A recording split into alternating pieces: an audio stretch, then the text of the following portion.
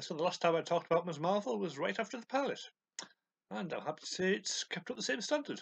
The fancy directorial tricks largely disappeared until episode 6, but the quality of the acting continued. Kamala, Bruno, and Naki are all developed over the series, and Kamala's parents go from stopping her going to a convention in episode 1 to episode 6, where they give her a costume and tell her to go out and risk her life.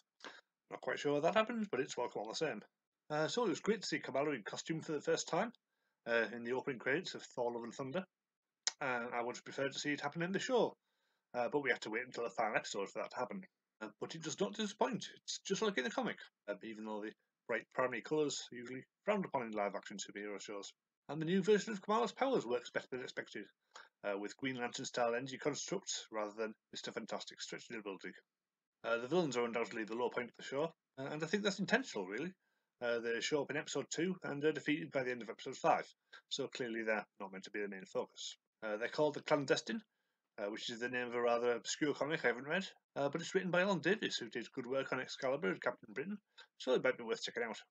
Here they're more a vehicle for allowing Kamala to explore her past, and we get 2 episodes set in Pakistan. Even if they weren't really filmed there, it certainly looks authentic from what I can tell.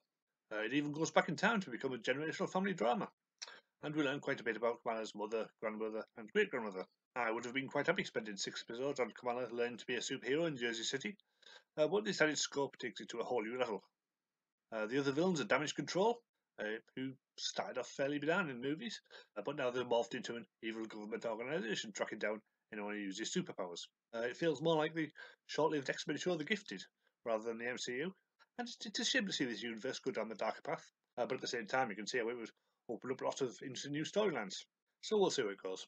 The reveal that Kamala is a mutant is a big surprise, especially as she is an Inhuman in the comics, but it's a great idea.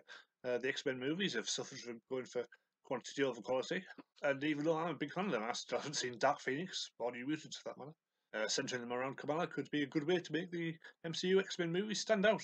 Take a character you know and love and build an X-Men team around her. Welcome to the X-Men, Kamala Khan. Hope you survive the experience.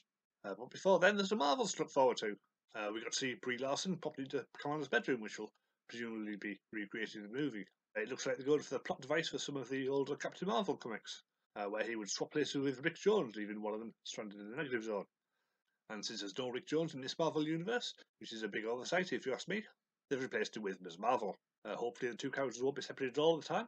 You can imagine the pair's interactions would be a lot of fun on screen, with Kamala fangirling all over rather serious Captain Marvel. And maybe in the post-credit scene she'll get an invitation to Xavier's school for gifted mutants. We shall see. Is it the best Disney Plus show yet? Well, WandaVision started well, but lost its way towards the end. Falcon and Winter Soldier should have been a movie. Hawkeye was pretty good, but I don't particularly want to see any more of it. And I've already made 6 videos about Moon Knight, if you want to see my opinion on that show. Ms. Marvel is the only one that left me wanting more. They've created such a rich world full of great characters you want to see more of. I'd love to see more seasons of this, and hopefully I'm not the only one.